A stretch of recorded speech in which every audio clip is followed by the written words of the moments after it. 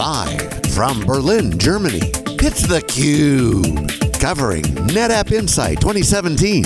Brought to you by NetApp. Welcome back to theCUBE's live coverage of NetApp Insight here in Berlin, Germany. I'm your host, Rebecca Knight, along with my co-host, Peter Burris. We have two guests for this segment. We have Matt Watts, he is the Director and Data Strategist and Director of Technology at NetApp, and Kenneth Cukier, a Senior Editor at The Economist and author of the best-selling book, Big Data, and author of a soon-to-be best-selling book on AI. Welcome, thank you so much for coming on the show. Pleasure to be here. Thanks. So this is we keep hearing NetApp saying this is the day of the data visionary.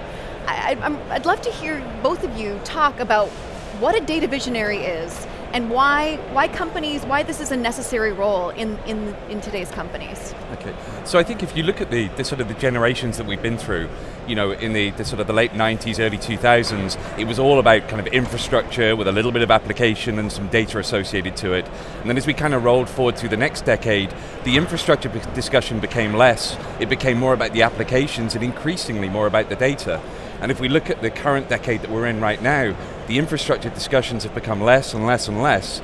We're still talking about applications, but the focus is on data. And what we haven't seen so much of during that time is the roles changing. We still have a lot of infrastructure people doing infrastructure roles, a lot of application people doing application roles, but the real value in this explosion of data that we're seeing is in the data. And it's time now that companies really look to put data visionaries, people like that in place to understand how do we exploit it, how do we use it, what should we gather, what could we do with the information that we do gather. So I think the timing is just right now for people to be really considering that. Yeah, I would build on what Matt just said, that functionally in the business, in the enterprise, we had the user of data and we had maybe the professional who collected the data, and sometimes we had a statistician who would analyze it, but pass it along to the user who is an executive, who is an MBA, who is the person who thinks with data and is going to present it to the board or to make a decision based on it. But that person isn't a specialist on data, that person probably doesn't even know math. And the person is thinking about the broader issues related to the company, the strategic imperatives, maybe speaks some languages, maybe he's a very good salesperson. There's no one in the middle, at least up until now, who can actually play that role of taking the data from the level of the bits and the bytes and in the weeds and the level of the infrastructure and teasing out the value and then translating it into the business strategy that can actually move the company along. Now sometimes those people are going to actually move up the hierarchy themselves and become the executive, but they need not. Right now there's so much data that's untapped, you can still have this function of the person who bridges the world of being in the weeds with the infrastructure and with the data itself and the larger, broader executive suite that need to actually use that data. We've never had that function before, but we need to have it now. So let me test you guys, test something in you guys. So what I like to say is we're at the middle of a significant break in the history of computing. For the first 50 years or so, it was known process, unknown technology. And so we threw all our time and attention at understanding the technology. Yeah. We knew accounting, we knew HR, we even knew supply chain because case law allowed us to decide where a title was when. Yep. But today, we're unknown process, known technology. It's going to look like the cloud. Now the details are always got to be worked out, but increasingly we don't know the process, and so we're on a roadmap of discovery that is provided by data. You guys agree with that? So I would agree, but I'd make a nuance, which is I think that's a very nice way of conceptualizing it. I don't disagree, but I would actually say that at the frontier, the technology is still unknown as well. The algorithms are changing. The use cases, which you're pointing out, the processes are now unknown, and I think that's a really important way to think about it because suddenly a lot of possibility opens up when you admit that the processes are unknown because it's not going to look like the way it looked in the past. But I think for most people the technology is unknown because the frontier is changing so quickly. What we're doing with image recognition and voice recognition today is so different than it was just 3 years ago. Deep learning and reinforcement learning. But is it going to require armies of people to understand that? Well, tell me about it. I mean, this is the full. Is it? For the moment, yes. I mean, it's a full employment act for data scientists today. And I don't see that changing for a generation. So, everyone says, oh, what are we going to teach our kids? Well, teach them math, teach them stats, teach them some coding. There's going to be a huge need. All you have to do is look at the society, look at the world, and think about what share of it is actually done well, optimized for outcomes that we all agree with? I would say it's probably it's in single percents, probably between 1% and 5% of the world is optimized. One small example, medical science. We collect a lot of data in medicine. Do we use it? No. It's the biggest scandal going on in the world.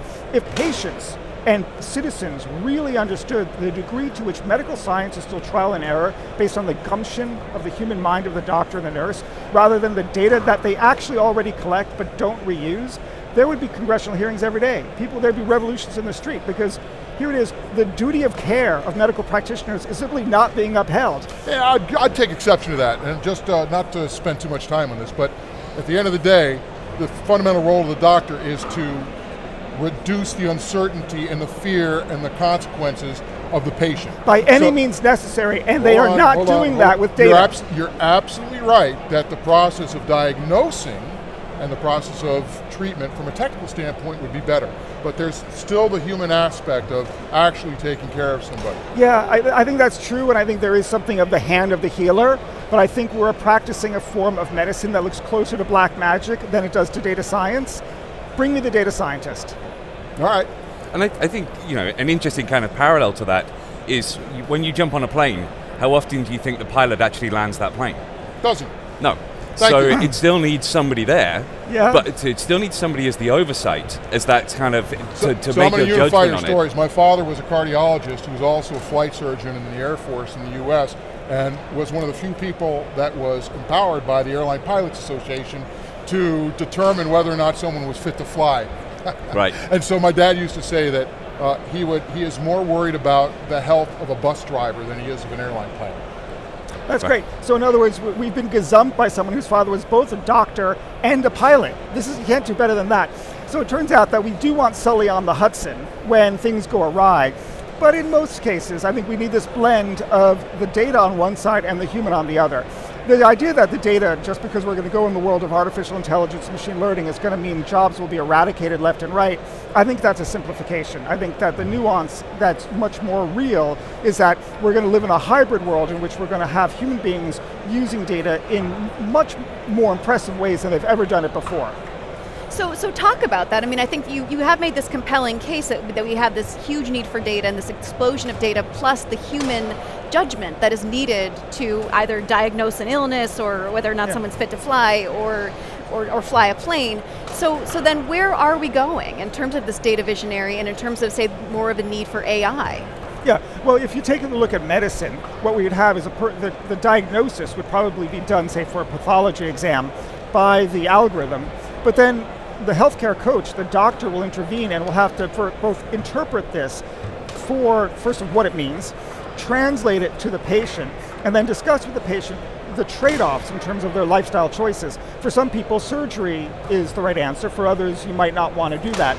And it's always different with all of the patients in terms of their age, in terms of whether they have children or not, whether they want the potential of complications. It's never so obvious. Just as we do that now, or we will do that in medicine, we're going to do that in business as well. Because we're going to take data that we never had about decisions. Should we go into this market or that market? Should we take a risk and gamble with this product a little bit further, even though it's actually we're not having a lot of sales because the profit margins are so good on it? There's no algorithm that can tell you that. And in fact, you really want the intellectual ambition and the thirst for risk-taking of the human being that defies the data with an instinct that I think it's the right thing to do. And even if we're going to have failures with that, and we will, we'll have outperformance. And that's what we want as well, because society advances by individual passions, not by whatever the spreadsheet says. Well, there is this issue of agency, right? So at the end of the day, a human being can get fired, a machine can not. A machine, I mean, in the US anyway, software is covered under the legal strictures of copyright, which means it's a speech act. So what do you do in circumstances where you need to point a finger at something for making a mistake? You keep coming back to the human being. So there's going to be an interesting interplay over the next few years of how this is going to play out. So how is this working, or what's the impact on NetApp as you work with your customers on this stuff? So I think you've got the sort of the AI, ML, that's kind of one kind of discussion, and that can lead you into all sorts of, rat holes or kind of other discussions around, well, how do we make decisions? How do we trust it to make decisions? There's a whole kind of sort of aspect that you have to discuss around that. I think if you just bring it back to businesses in general, all of the businesses that we look at are looking at new ways of creating new opportunities, new business models, and they're all collecting data. I mean, we know the story about General Electric.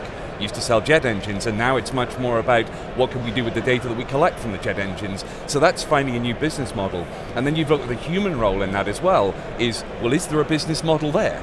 We can gather all of this information, we can collect it, we can refine it, we can sort it, but is there actually a new business model there? And I think it's those kind of things that are inspiring us as a company to say, well, we could uncover something incredible here. If we could unlock that data, we can make sure it's where it needs to be, when it needs to be there. You have the resources to bring to bear to be able to extract value from it. You might find a new business model. And I think that's the aspect that I think is of real interest to us going forward and kind of inspires a lot of what we're doing. Great, great. Kenneth, Matt, thank you so much for coming on the show. It was a really fun conversation. Thank you. Thank you for having us. We will have more from NetApp Insight just after this.